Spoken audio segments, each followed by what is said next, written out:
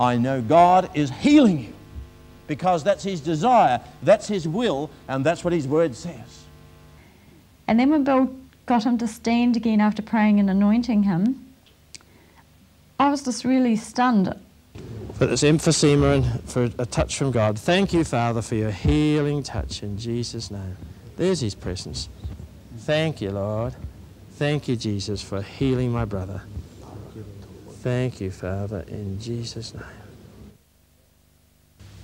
My feet were wobbly at first, but they got stronger as I was prayed for. God still on you. God just enveloping you now with His love, and His presence is on you. Thank you, Father, in Jesus Christ's name. Thank you, Lord. Let's cause this condition out in the name of Jesus. I just couldn't wait to get to church. I just loved going to church when I just sensed the presence of God around me, and especially at church, just sensed the power of God there. Power of God on her, her body's vibrating with that power. Thank you, Father, in Jesus Christ's name. Thank you, Jesus. You sense the power of God all over your body? Yes, tell us what it's like. Beautiful. Well, just, you're a Christian? Yes. Yes. And how long have you had this asthma? Since I was 3. I was barely able to hobble into the meeting. I was able to sprint out, and I thought, well, here's something I can't really understand.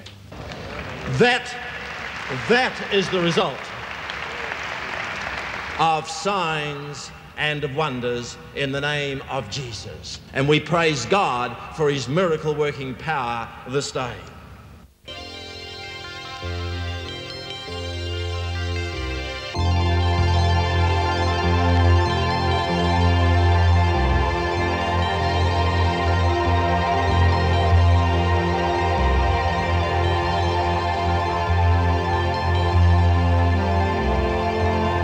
I've lived in Mount Roskill, Auckland, New Zealand, all of my life.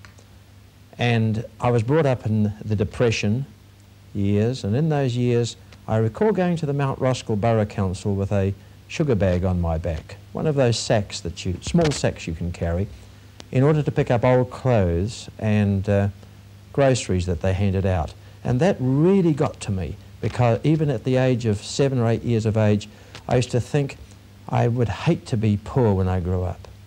And then added to that, when I was around 8 years of age, my younger brother, Keith, contracted cancer. He was 5 years of age when he got this cancer, and he was dying for 18 months, and finally he passed away. But the day he died, he called his mother and father into the room, and he was looking beyond them. It was clear he was looking into something they couldn't see. And a smile came on his face, his body colour all returned for a few moments. It looked as though he was well for a moment.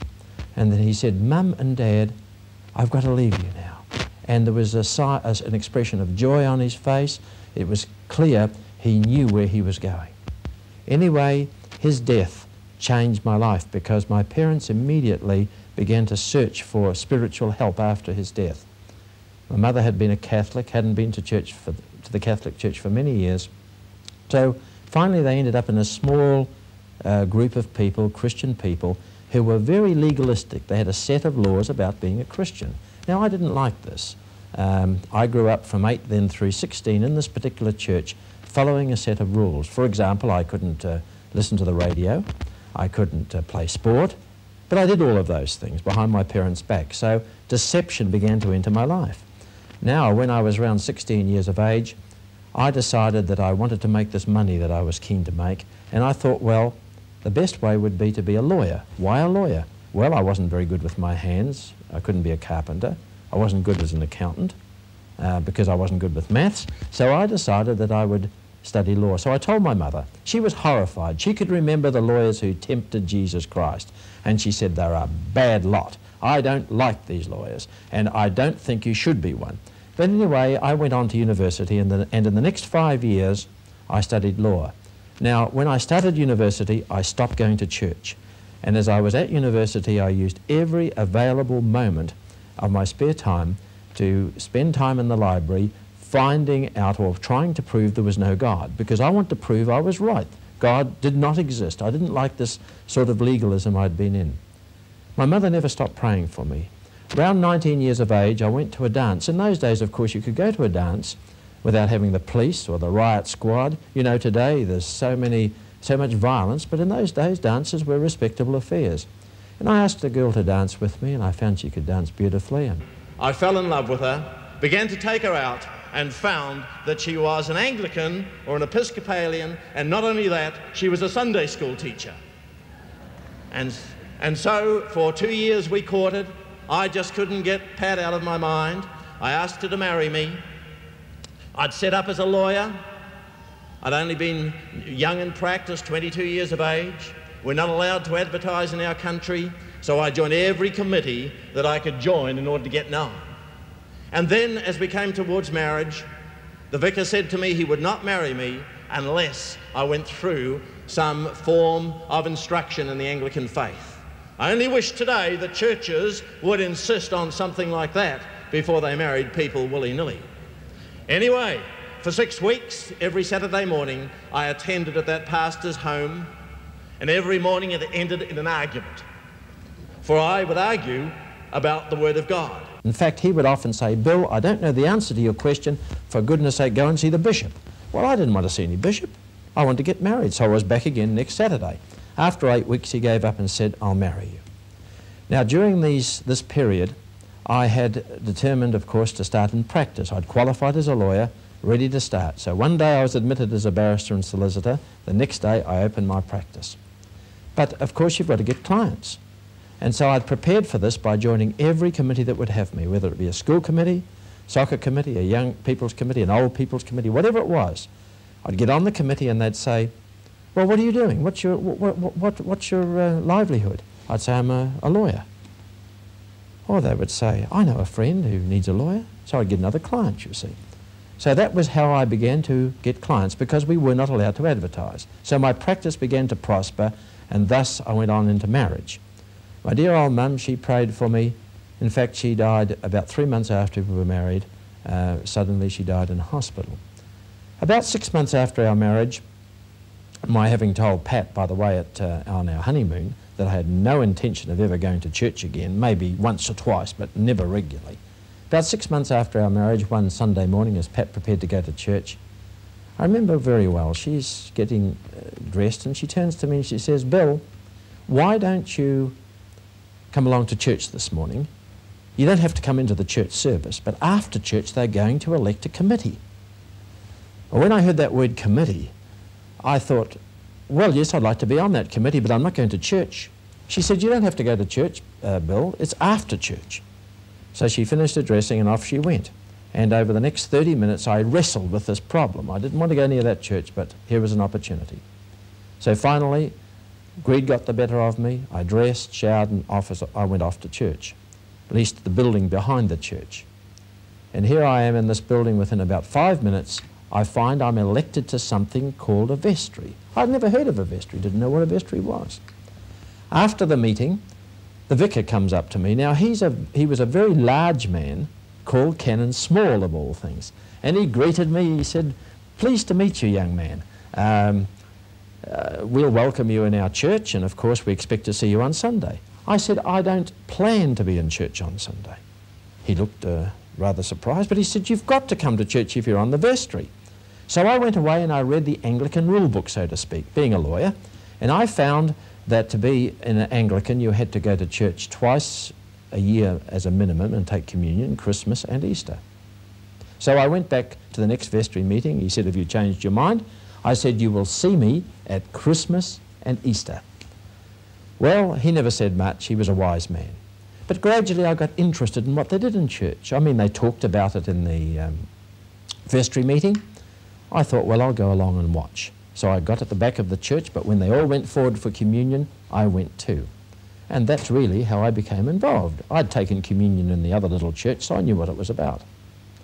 Well, the years began to roll by, and very rapidly I was elected first onto the synod, that's the governing body of the church, and then I went on to the stewardship council of the church. I became chairman of the stewardship council of the whole diocese, travelled with the bishop around 80 parishes, became a confidant of our bishop, was an advisor to him, on a special committee advising him. And so I became an important man, I thought, in the church. And I liked being in the Anglican church. I felt it was respectable and it gave me status in the community. And, you know, I put a lot of time in on committees and so forth. In fact, I didn't really believe too much about God. But I thought, you know, if God exists, with all the work I'm doing for him, he's really lucky to have me on his side. You know, sometimes we can work so hard, even for somebody we don't know about, that we can think we're doing them a favour. My children came along, girl, boy, in that order. Well, that was what I planned, you see. I was one of those positive mental attitude people who thought, well, if I wanted something, I could have it. I mean, the fact that Pat had something to do with it, I guess, was incidental, but I just took the view that it was just as I planned. They were born well and healthy, as it should be. At the age of 9 years, I took my son Paul, when he was 9 years of age, to our Stanmore Bay beach home. Now, our beach home was about 30 miles from Auckland, and every Friday night it was our practice to spend the weekend there, so we would go down. On this particular occasion, something happened that changed Paul's life, and it was this, and changed my life. I used to let that home out to anybody who wanted it. It might be ski instructors took their girlfriends there for a high weekend. May have been a member of the clergy wanted to use it, but whoever wanted it, they had it. I didn't understand about the powers of darkness. And Paul, my son, went into that bedroom that Friday night. The light wasn't on, and suddenly he came out screaming. We'd only just arrived in the house. As he shot through our lounge, he was screaming blasphemies, the like I never thought a 9-year-old boy would know. He disappeared up the back hill. It took us an hour to find him, and when we found him, he was a totally different boy. He was weeping, and then he became rebellious, and he was changed. And at 10, the school called me down and said, "Why is he so different from his sisters? We just can't handle him." At 11, Paul asked me, "Am I adopted?" At 12, Pat told me that if I kept Paul out of jail till he was 20, she'd give me a medal. Yes, for most of my youth I can recall having rebellion against my father. When he would suggest I do something, I would automatically do the opposite. And I had a tremendous anger when he would direct me to do something and punish me for doing it. Well, I worked hard to keep that boy out of jail. I did everything. I worked with him in his schoolwork. I tried to encourage him. I coached him as best I could. I did all the things that I thought a father should do. Well, he passed his school certificate exams, which was fine. Then he went on, in due course, passed his university entrance exams. Bit of a struggle, but he got through. But his rebellion grew and our relationships grew worse and worse. And finally, at the age of 16, I will remember, we were in our lounge and we had an argument. And I recall one particular instance when he instructed me to do something and this anger just welled up within inside me. I'd had enough of the situation, so I just sort of lashed out in my anger and hit my father. And when I got off the floor, I thought he'd knocked every tooth out of my head. And I thought, I'll fix you. You need a type of military training. You know, put you in the army, it'll do you good. Well, he was too young for the army, but there was a paramilitary type organisation called Outward Bound. So, with some difficulty, I got him into that, and he spent about 9 weeks on the usual course. He didn't write to me, he wrote once to his mother, but when he came back after that and stepped off the train at the Auckland railway station, I knew he was different. For when he stepped off, I could see he was about 8 kilograms lighter. But when he opened his mouth, I knew he was lean and mean. It had done nothing for him. Well, he went on. He said he was going to go to university. I said, go down to the local university. He said, no. He said, I'm going to the city of Dunedin, 500 miles away. I said, why there, Paul? He said, just to get as far away from you as I can. And you know, this hurt me deep down because I was trying to help this boy. Well, he went down there, and the first year wasn't too bad, but the second year, by then his sister Jan, his older sister, was also there studying dietetics. And she used to call me up and maybe on a Sunday morning and say, well, he's alive, he's in hospital, he's had an accident or some other major problem. And I began to realise that this boy could be on a path to destruction. I mean, he could die any time from a motor accident or something. But many other things were happening too by now in my life.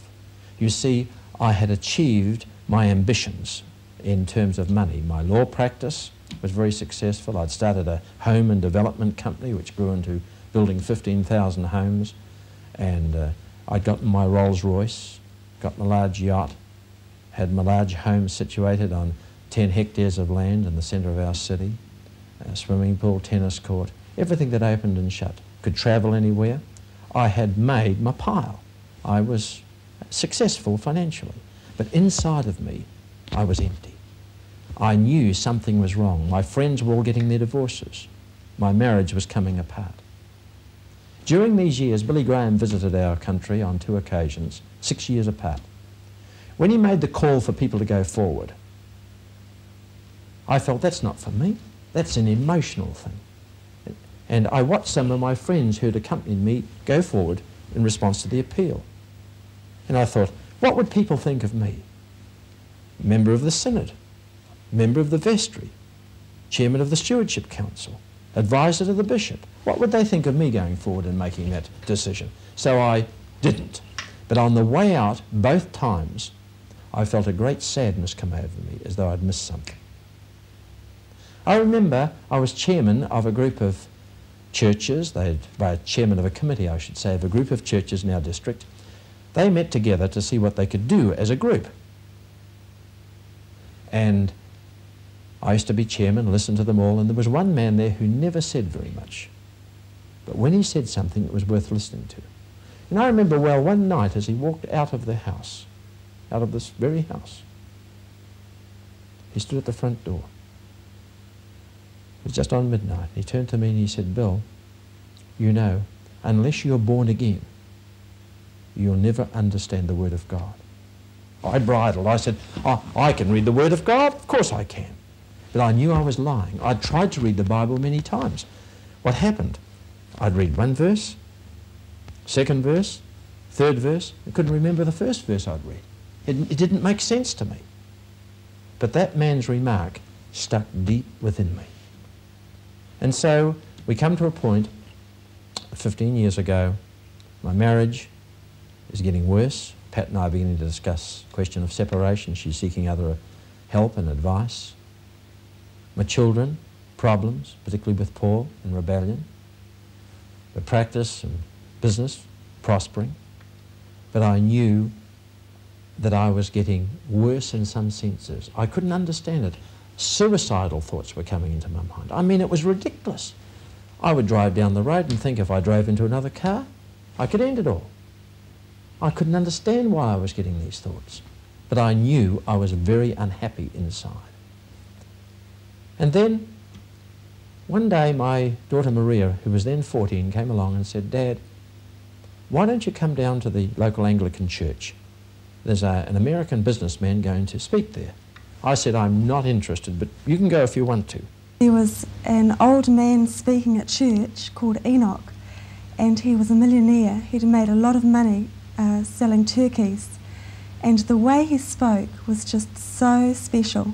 He really knew God, and he spoke from his personal experience, and I just wanted to know God the way that man did. When Maria came back, her face was aglow. I was reading my newspaper. She said, Dad, you should have been there. He gave his testimony. Well, I knew what a testimony was. I'd been in a church, they gave testimonies. Oh, yes, Maria. And then she said, Dad, but he was a multi-millionaire. At that time, I wasn't over-fussed, with due respect to American millionaires. And I thought, you know, that's strange. Fancy only America could produce a man who could make more than $1 million out of selling turkeys. But when she told me that he talked in tongues, I thought, what on earth has America produced? A tongue-talking turkey millionaire. And I thought no more of it, excepting I went to visit with Paul in that far city. And I had a call from my wife, Pat, and she said, something strange has happened to Maria. And it transpired that Maria had gone into her room and read this book. Now, she was infant baptised in our church, confirmed at 12, and because we reap what we sow, because my life wasn't committed, her life wasn't. I went home and I read the book. It was called How to Receive the Baptism in the Holy Spirit. And I knelt down by my bed and asked God if he was real to show himself to me. And I had the most amazing sense of the power of God and just warmth and electricity just go right through my body. And I just felt words just flowing out from my mouth, just a strange language. And I just knew that God was real. So now she comes and tells her mother, who tells me all this. I hadn't got to report the vicar to the bishop. And here my own daughter was in this thing. My first reaction was hurt pride. I was shocked, hurt pride. My second reaction was fatherly concern. And I said, well, Pat, if Maria continues to act up strangely, just call the doctor. I mean, that's all I could think about.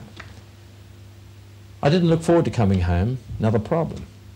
Got home here, found Maria smiling, loving, open, wanting to go to church. Oh, I thought I'll leave her alone. I've got enough problems already. And so she began to go to church regularly with us. But she started to do something which changed our lives. It was this. She began to pray for her mother and father. You know, when people pray for you, something happens. I didn't understand that. I didn't understand about spiritual powers you can't see. I didn't understand anything of the power of prayer. But she prayed for us for 6 months, and during that time, the relationship of Pat and myself got worse and worse and worse. Because the devil was happy with Bill Subritzky sitting in church, doing nothing to disturb his kingdom. But when Bill Subritzky looked like getting born again, or some spiritual experience happening, the devil got really angry. So there was real frustration came into our marriage. It got worse and worse till 6 months later, we were really at the point of separation. Went into that same Anglican church, believe it or not. That same Anglican church. Came another man from England, and they said when he prayed for the sick, they got healed. They invited me. I wasn't interested. Some of my wealthy clients began to ring me. I said, if he's all that good, take him down to the Auckland hospital, let him pray for all the sick, clean out the wards, and save ourselves a lot of taxes. I mean, I just didn't believe anybody could heal a flea. Finally, on the Saturday night, one of my more impressive clients really pushed me to go. Sat there, listened to the man preach, good message, I thought. And then he began to pray for sick people. I knew dear old Mrs. Jones, whom he prayed for. I think that was her name, but she was an old client of mine. Yes, she was full of arthritis. I can remember her so well. Here's this man praying for her. When he put his hand on her, I thought he had hit her with an electric cattle prod. For suddenly she just jumped up, her hand straightened out, her legs straightened out, and she began to run. And clearly before my eyes she'd been healed. I mean, I knew that woman was healed. I couldn't deny it. And all in the name of Jesus Christ. So then he began to pray for some more people, and again I saw certain happenings which I clearly identified that these people had been healed. I mean, I could see something was going on in them. It startled me. Then he made a call for those who wanted to receive Jesus Christ as Saviour. Well, I knew that wasn't for me. I mean, I was on the vestry for 25 years. I was on the synod for 20 years. I was chairman of the stewardship council for 10 years. I was advisor to the bishop. I didn't need to do that, so I just dozed off. He finished his call. After some time, I waited impatiently for it to happen, but finally he finished and the meeting was over. After the meeting, Pat comes up to me and said, Bill, why don't we get our knees prayed for? Now, my knees and her knees had been a real problem because during snow skiing and water skiing would damage the cartilages. And I knew if the doctors got to me, I'd have a stiff leg for 6 months if they removed the cartilage. I knew this man had some power. I wanted to be healed, but I didn't want anybody to see Bill Subritzky getting prayed for. So I reluctantly agreed to be prayed for, but when everybody had gone home, 2 o'clock the next morning, the man finished praying for everybody, and we were the only ones left, the vicar, Pat, the preacher, and me. He walks up to me, looks me up and down, puts his hand out. Well, brother, what can I do for you? Brother, that expression, they didn't use it, you see, in my church, and I didn't like it. Anyway, I began to tell him my problem, and when you have a problem, well, you'll spend a lot of time on it. And he listened patiently, told him about the problem in my knees. And then he sat back, or stood back, and looked me up and down, said nothing for a few moments. And then he said, well, brother, if you spent more time on your knees, you would have less problems. I looked him up and down. I didn't say it, but I thought, you cheeky pom. I mean, here's the man telling me I should be praying on my knees. And that's how I'd get my knees fixed. Anyway, I let him pray for me. And over the next 2 weeks, the condition totally disappeared. Now, that same man had been booked into my beach home. I didn't know it was going to be him when they asked me if this man could stay. I was president of a Rotary Club. I spoke at an adjacent Rotary Club near my beach home one night. 2 nights later it was. And I decided to call in and see this man. There was something about him I liked. I mean, there was a glow, there was a joy, there was a peace, and he had power. And I knew they were all things that I desired. So when I knocked on my beach home door this beautiful summer's night, he responded, and he was dressed in shorts. He didn't look like a preacher at all. He invited me into my beach home and then proceeded to tell me he'd sailed my little yacht and smashed its mast. Well, I still liked him. We had a cup of tea. And I secretly decided to go and listen to him again. So I left there. But I wasn't going to tell Pat, you see. Our relationship wasn't good enough to tell her anything like that. So 10 days later, he's speaking in Hamilton, 80 miles away from here. So I have my dinner, not much conversation, walk out to my car. I notice Pat walks out to hers, and she looks over to me and said, "Where are you going?" Well, no harm in telling her. She won't know what I'm doing. "I'm going to Hamilton," I said. "Oh," she said, "I'm going there too." Oh, well, the game was up, so we went together. Sat in the hall, the same performance. Some woman got up, a sister in the Hamilton hospital, and explained how 3 days before she had a disease in her blood. The doctors now couldn't find it. This man had prayed for her. He preached very well. And then he came down and he prayed for some more sick people. And again I saw healings. In fact, there was a healing there I well remember to this moment. For I didn't understand that God told people, or told a preacher, about people in the crowd. And here it was. He said, "There's a boy, I believe, in this crowd who has his arm broken, wrongly reset. If he'll come out, God will heal him." And sure enough, out rushes a boy, and he's right in front of my nose. And inches away from my nose, this preacher lays hands on this boy. I hear the bones crackle, the arms straighten, and the boy shouts, "I'm healed," and runs back to his mother. Well, the man went up and finished preaching, and then he made one of these calls again for those who needed Jesus Christ in their life. Well, I knew that wasn't for me. I was chairman of the Stewardship Council. I was on the vestry. I was advisor to the bishop. I was on the synod. So I just dozed off. The meeting was over. I'm driving home, and then I had a real revelation, a real realization. It's like a flash of light. I realized that Pat had a problem, you see. I didn't have one, but Pat had a problem. The children had a problem, and this man might be able to fix it up. So I thought, I'll ask them to come tomorrow night. So I said to Pat, "What about us going again tomorrow night?" She said, "Well, fine." The children were all home. Paul was home from Dunedin and Jan. So we went down together. But this time I got there early, and I sat right at the front of the meeting, just near the stairs that he'd walked down, because I wanted to see how he did it. What was the secret? Preached. Then down he came and he said, "I believe there's a woman in this crowd tonight who has a lump in the centre of her back. God's shown me this." Sure enough, out comes a lady, stands in front of me, see the lump, inches away from my nose. I saw him touching the lump. We could see it through the dress. And he said, "In the name of Jesus, go!" I couldn't believe it. The lump was gone. And there were other similar healings. My mind was exploding.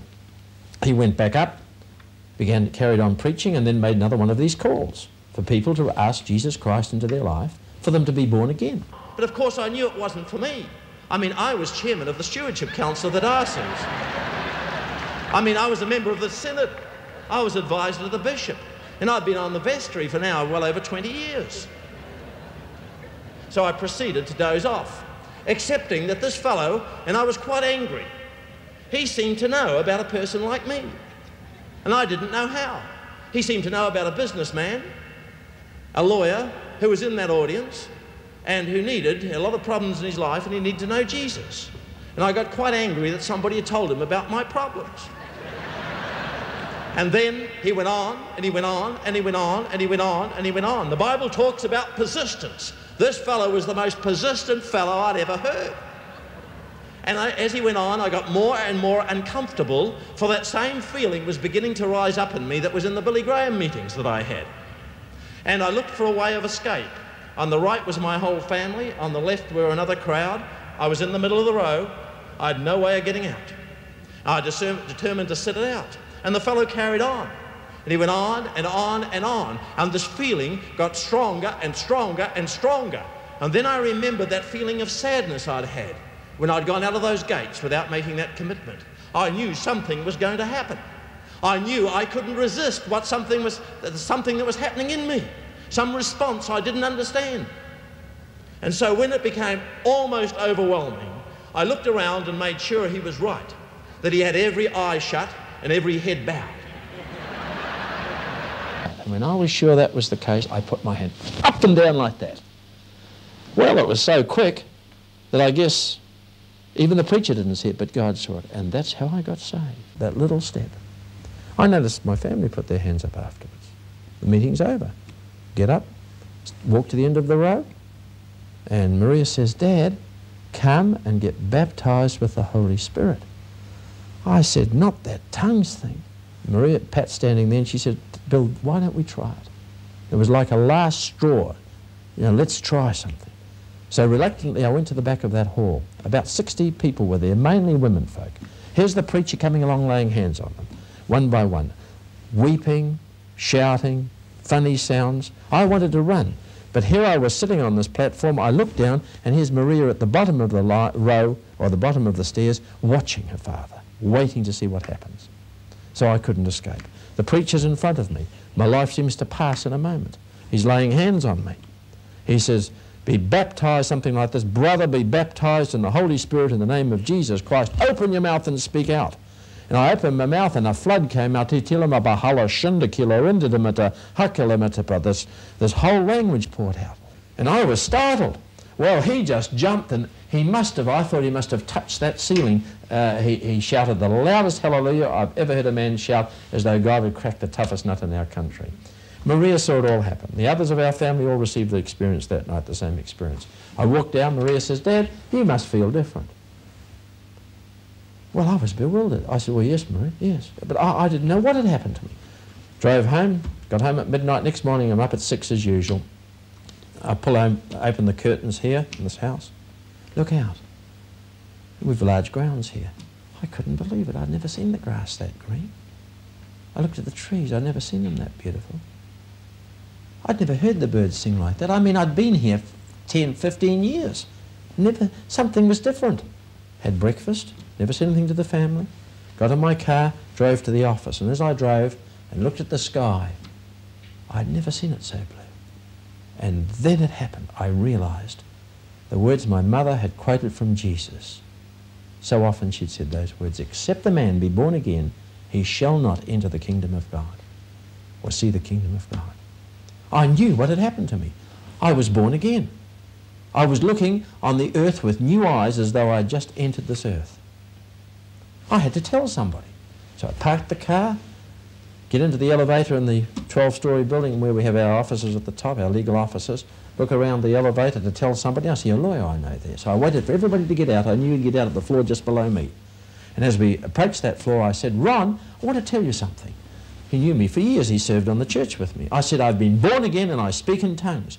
Well, you'd have thought I hit him with a sledgehammer. I mean, I thought he was going to fall over. He stepped out of that elevator looking backwards at me as he walked away. I knew I hadn't made much headway, so I had to get up and into my legal office, because now I could relate to Jesus Christ. He was real. He was alive. I could talk about him. Never been able to do that in my life. Never used the name of Jesus. Hadn't sworn. So never used his name before, except when I said it in a service. Called my legal partners into the office. I said, "I want to tell you, I've been born again and I speak in tongues. I'm a born-again Christian."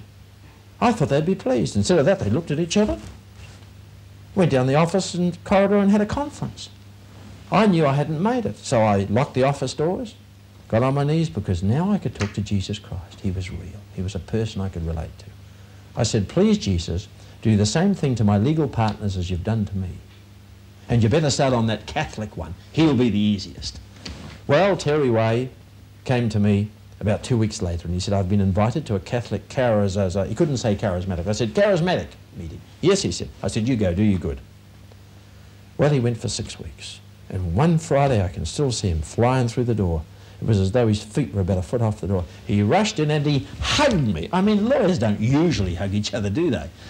Anyway, he hugged me and he shouted, I've got it! I've got it! And I knew what had happened. He was born again and filled with the Holy Spirit. So now there were two. And you see, the Bible says if any two agree as touching on anything on earth, it happens in heaven. So we locked the doors, took hands together and agreed for our main Anglican partner, who was another person like me, phlegmatic, hard to convince. He told me a while ago that he watched us for 18 months. He'd been our partner of mine for years, but he'd watched us for 18 months then, after this experience, and he knew it was real finally.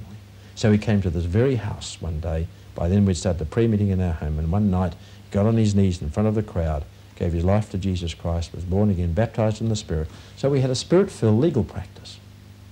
And for about 14 years they've had a prayer meeting in that place nearly every morning. And I always say to people, it's dangerous to go there. If you want a divorce, you'll be prayed right out of it. Anyway, what happened in my family?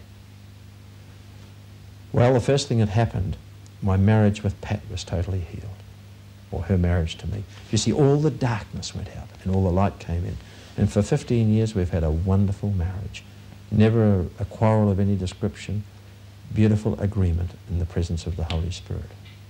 And then the miracle with Paul. Dad invited me up from Dunedin, where I was studying, to attend an evangelist's meeting. And I had already begun to start to seek. You know, I felt there must be another or more in life than I had seen. I'd tried it through various ways. I'd tried getting a purpose in my life through sport, through fast cars, fast women, things like that. And there was no result. So I'd started looking, and at university also, one of the studies I was doing was in philosophy. And funnily enough, the conclusions most of them came to was that there must be something out there, which I termed God. And this started the search. And the weekend that I was invited up, I was at the time at university playing social rugby. And I had a leg injury, which meant that I had to miss the game anyway. So I went up north, and during the meeting, which was a healing meeting, they called for prayer, or they decided to pray for people with injuries. And I stood for prayer for my leg, and I was barely able to hobble into the meeting. I was able to sprint out, and I thought, well, here's something I can't really understand. So it was at the same meeting that Dad made a commitment, and I made a commitment also, but probably for a different reason. We got there at the same time, by coincidence. That same night, the spirit that had entered him, and it was a demon, a spirit being without a body, had entered him in that beach home.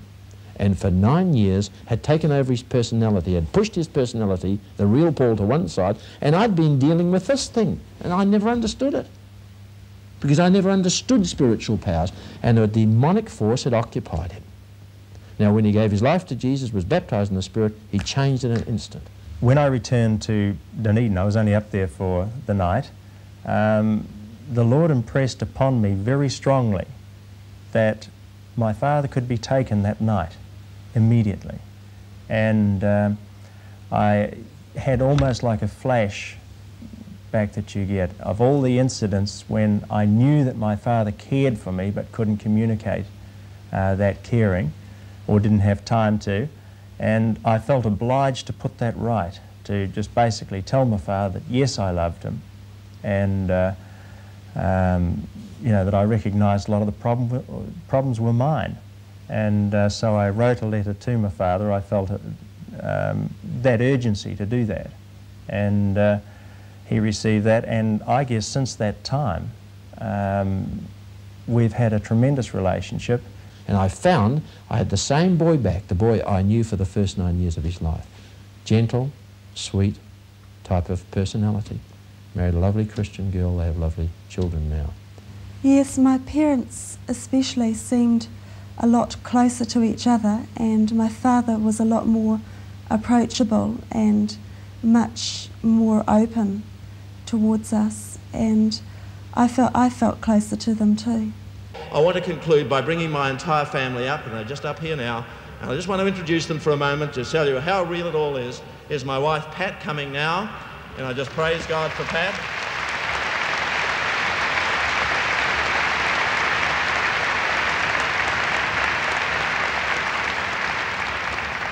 My daughter Maria, she married a Baptist. We didn't care for Baptists. We grew to love them. We forgave her for that. And here she is married to a Baptist. Yeah. You see, Maria's prayers joined with those of my mother in heaven. And then here's Paul. And here you've got the rebellious son. Look at Paul, a changed person.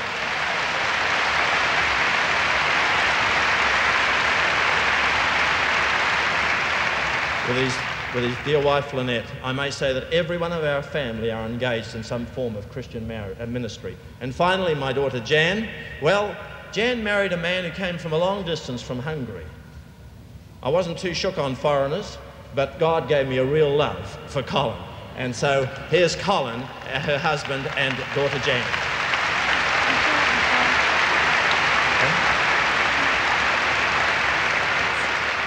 And finally, here's young John. He preached with us in India. I just would like to introduce you to John. He was the baby of the family. Praise God.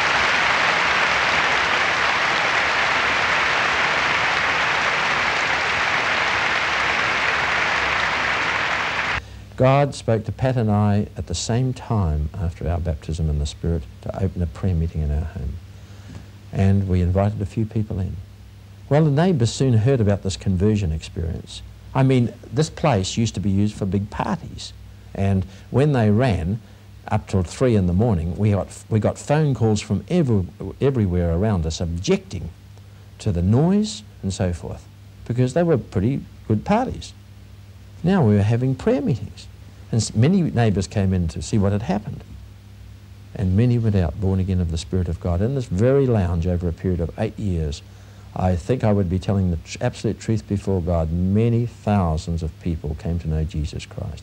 In this very room, as we began to pray for the sick, we had tremendous testimonies of healing. Grant's sickness began in August of '83 when we were in Palmerston North on holiday. We were staying with my parents, and Grant seemed to have some sort of flu virus, but he deteriorated quite badly, and by 7 o'clock at night we were quite worried about him. He was admitted to Princess Mary Hospital in Auckland, where they observed him for a while to see if there was anything more they could do. There just seemed to be no answer to it. He was given the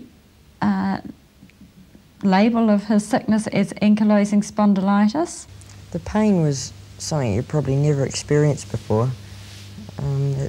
It was kind of a stabbing in the back of your back.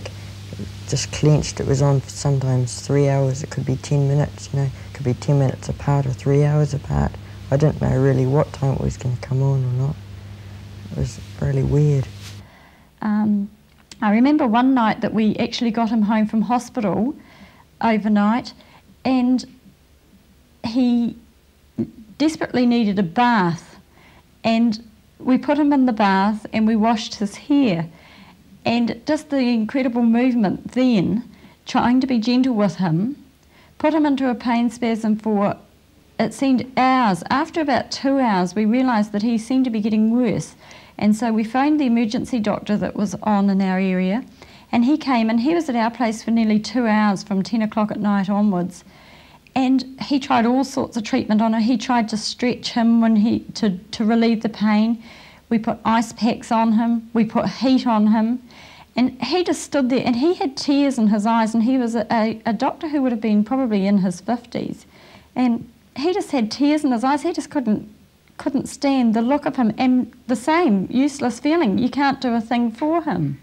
With being on so much medication, the aspirin really deteriorates your kidneys, and this was one of the main things that our doctor was worried about, because the amount that he was having 3,000 milligrams of aspirin a day, which is quite a hefty dose for an 11-year-old child. Children of this age, they told me, just do not get this disease. The kidneys would have deteriorated at that point. They were deteriorating, yes.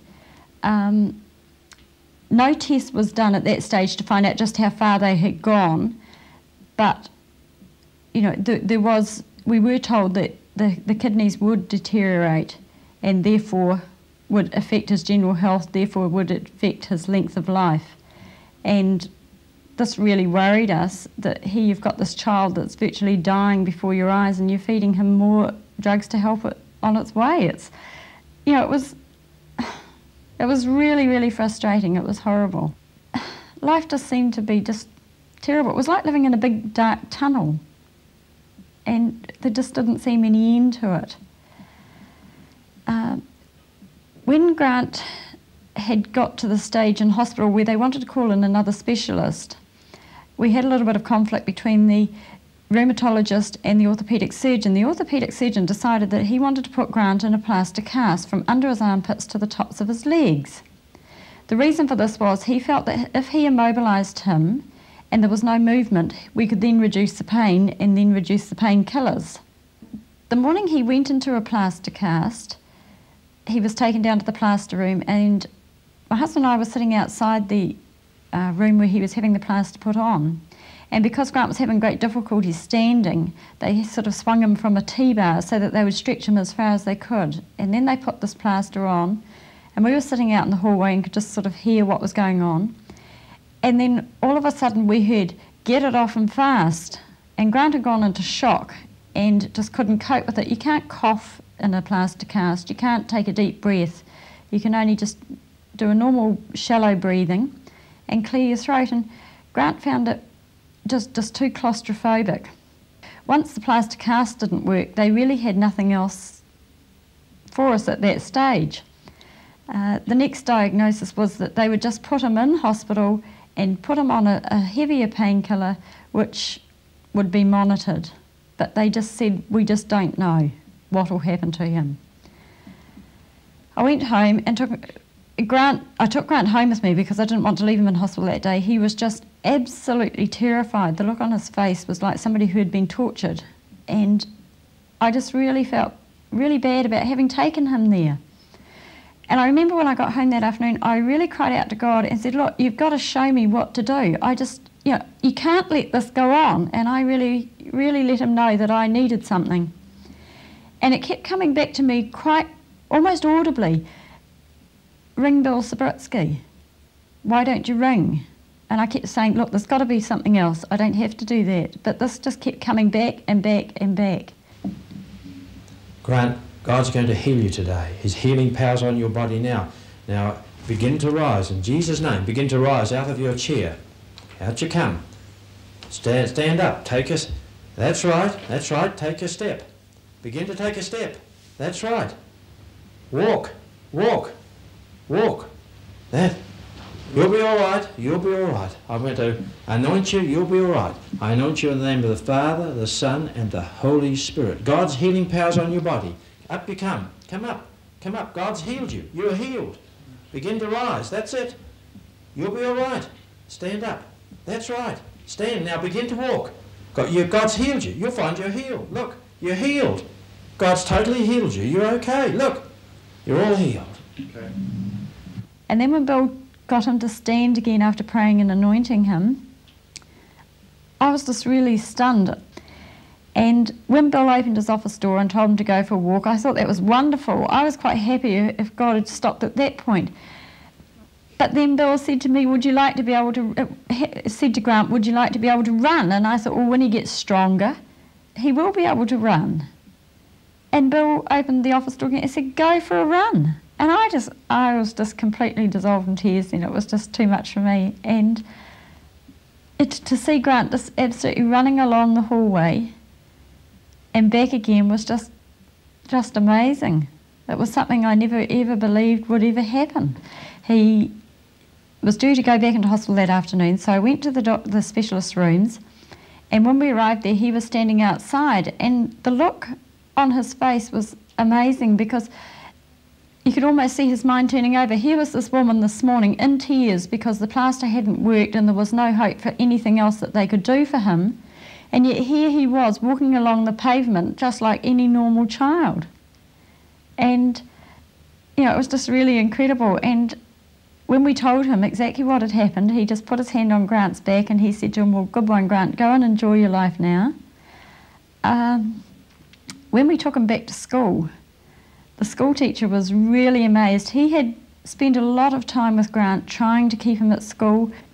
He just couldn't believe it. He just shook his head and he said, well, I've got a sheepskin for his chair. And I said, no, he doesn't need one. He's well. And he said, well, we'll just take it easy. I said, no, he's to do sport. He's to do everything. By then, I knew that God had healed him and I knew that his healing was total and that we didn't have to nurse him anymore. And I remember him saying, well, just give me a week to think about this. It was just a bit much. I know the peace that God can bring in a family. I know how he can restore a family. And even my dear old dad was born again at the age of 77, had a miraculous healing. He was unconscious for 8 weeks after an operation. I prayed for him every day, went and visited him every day. He gabbled. His doctors would say he'll never survive. He'll die. Every day they told me he would die. Finally, one day God spoke to me as I walked into that ward, just as I approached it in Middlemore Hospital, Auckland. He said, I've healed your dad. And the doctor took me in and my dad was sitting in a chair, absolutely healed. He jumped to his feet. I said to the doctor, what did you do? He said, we took every tube out of his body and expected him to die. And he was absolutely healed. My dad lived another 7 years till 84 in the joy of the Lord and went to be with the Lord just last year. You see, God changes everybody and everything if we'll let him. I'd never want to go back to where I was 15 years ago. Because I know reality, I know the presence of Jesus Christ. I know the peace that God can bring in a family. And I would just finally say that if people have a problem in their home and in their marriage, is Jesus Christ the head of the family? If he is, the problems will disappear. There will be still some problems, of course, but the basic problems will disappear because the love of God encompasses everything. Well, I hope you have enjoyed watching that video. While it was being played, I'm sure the Holy Spirit has been speaking to you about your relationship with Jesus Christ. Maybe you already know him as your personal Saviour. But if you do not, you can know him right now. All you need to do is to turn from those things that have held you back from God.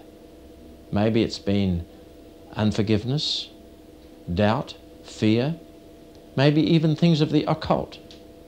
But if you are prepared to renounce all sin, maybe even sexual sin, whatever it is, if you renounce that right now and ask Jesus Christ into your life, he will come in.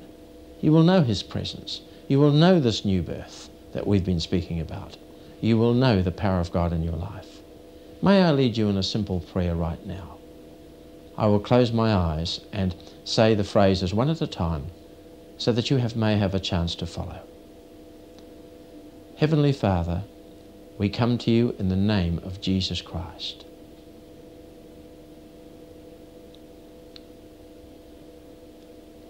I believe that Jesus Christ came into this world born of a virgin. I believe that they hung him on a cross. I believe he died in my place and carried the penalty for my sins. I believe he rose from the dead on the third day. I believe Jesus Christ is at the right hand of God. I turn to you, Lord Jesus. I renounce all sin. I ask you into my life. Come, Holy Spirit. I confess that Jesus Christ is my Lord and Saviour. Thank you, Heavenly Father, for the gift of salvation, of eternal life, which you have freely given me. Amen. Now, if you have said those words with belief, the Bible says that you are saved. You have salvation. If you have never been water baptized in any form, you should get water baptized as soon as possible. Join a believing church, a church that loves Jesus Christ and believes the Word of God. And I know God will richly bless you. God bless you.